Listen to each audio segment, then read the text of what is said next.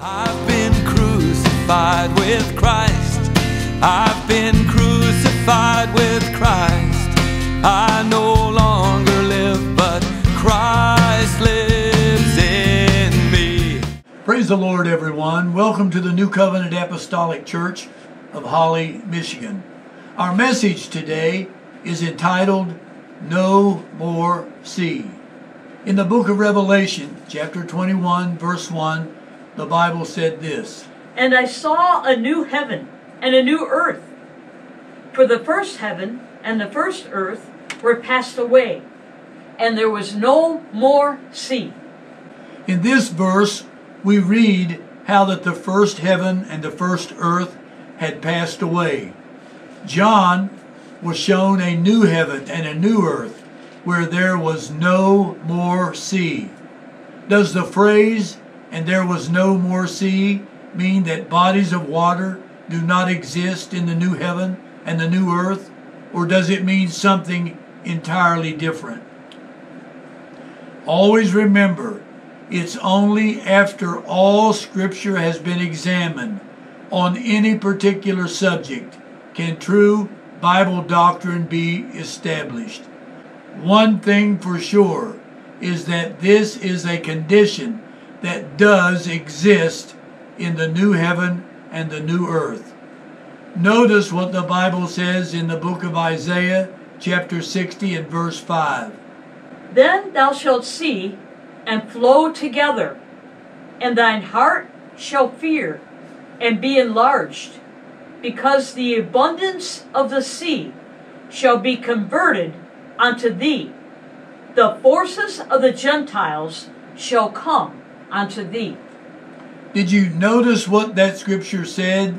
The abundance of the sea shall be converted unto thee. The forces of the Gentiles shall come to thee. This is a prophecy about Jesus Christ becoming the Savior of the world. Notice the use of the word sea in this verse to denote people. More specifically, the Gentiles coming, receiving, and obeying the gospel message of Jesus Christ. Now read Revelation chapter 5, verses 10 through 14. And has made us unto our God kings and priests, and we shall reign on the earth. And I beheld, and I heard the voice of many angels round about the throne, and the beasts and the elders, and the number of them was 10,000 times 10,000 and thousands of thousands, saying with a loud voice, Worthy is the Lamb that was slain to receive power and riches and wisdom and strength and honor and glory and blessing.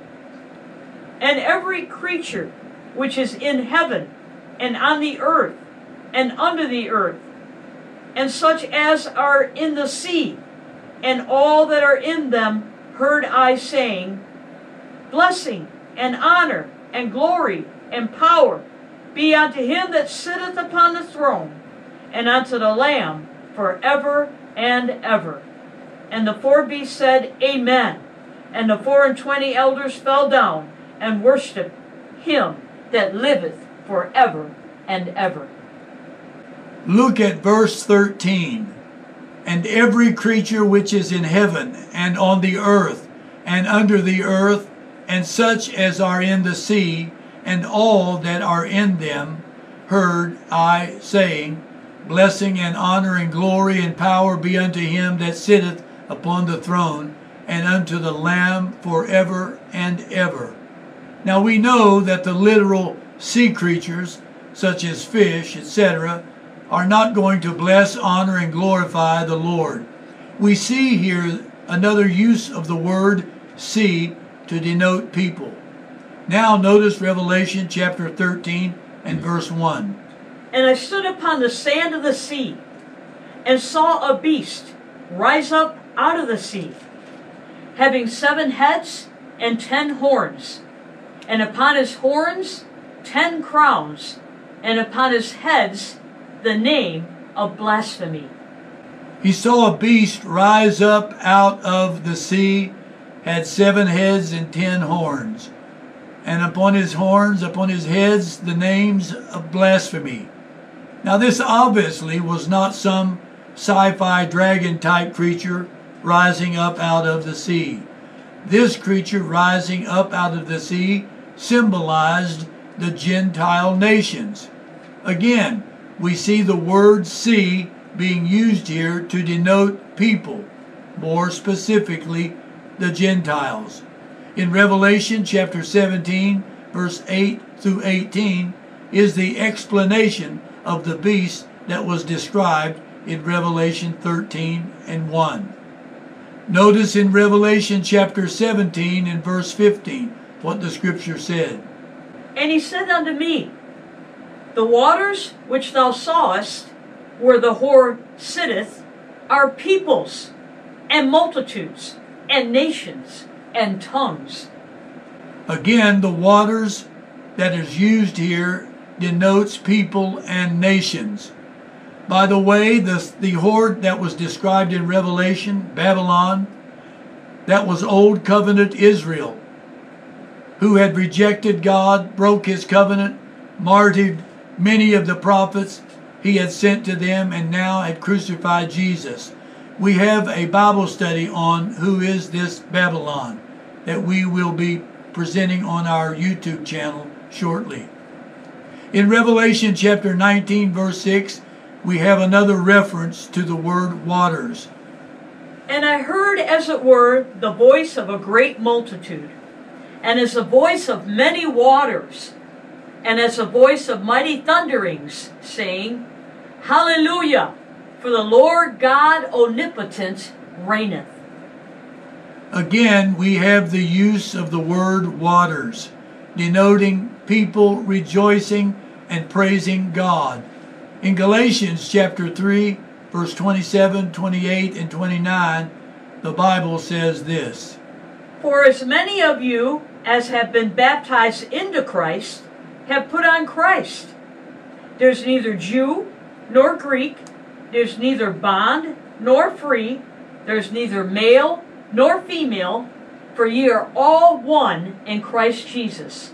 And if ye be Christ, then are ye Abraham's seed, and heirs according to the promise. These scriptures in Galatians clearly tells us that in the new covenant, which is the new heaven and the new earth, there is no longer any division or distinction made between people. For as many as have been baptized into Christ have put on Christ. Now there is neither Jew nor Greek, bond nor free, male or female, but we are all one in Christ Jesus. Notice in Colossians chapter 1, verse 26 and 27, what the scriptures say. Even the mystery which hath been hid from ages and from generations, but now is made manifest to his saints, to whom God would make known what is the riches of the glory of this mystery among the Gentiles, which is Christ in you, the hope of glory.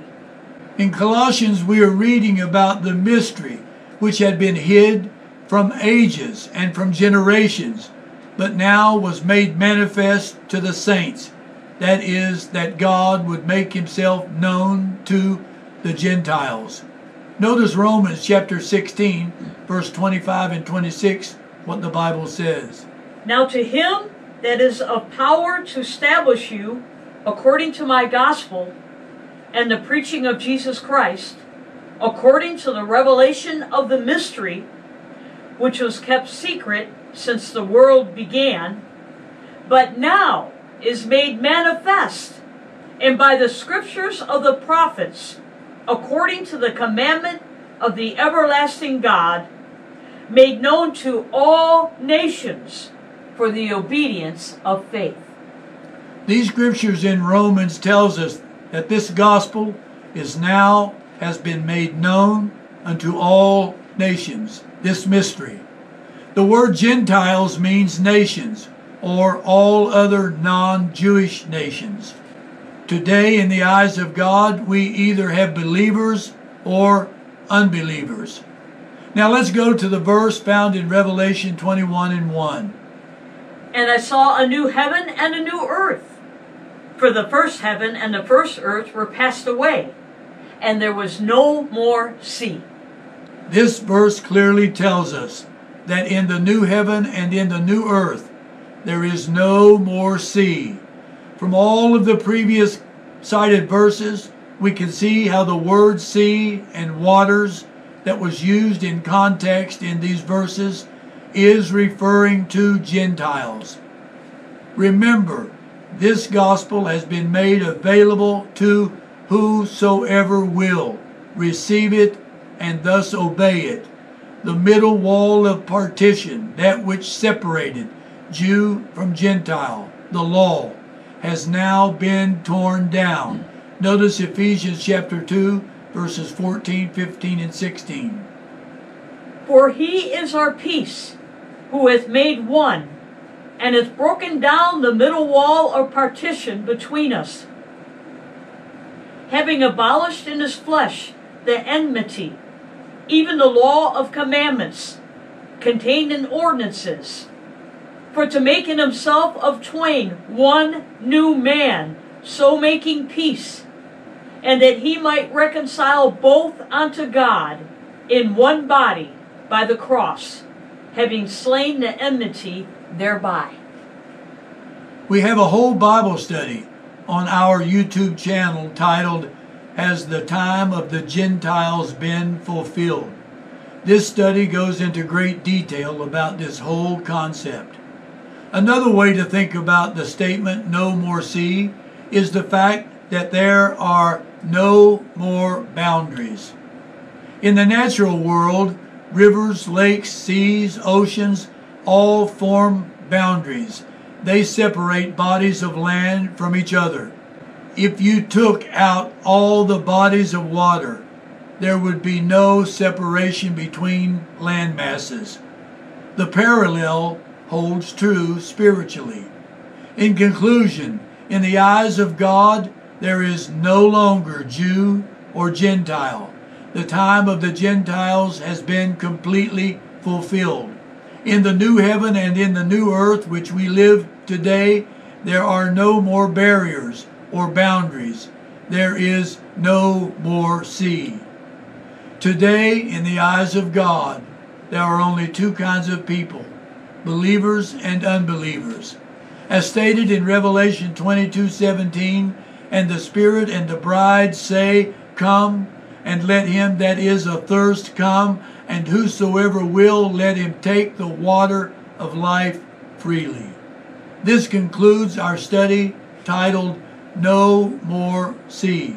If you have any comment or if you have any input, you can email us at the New Covenant Apostolic Church at gmail.com, or you can call us at 248-459-2130.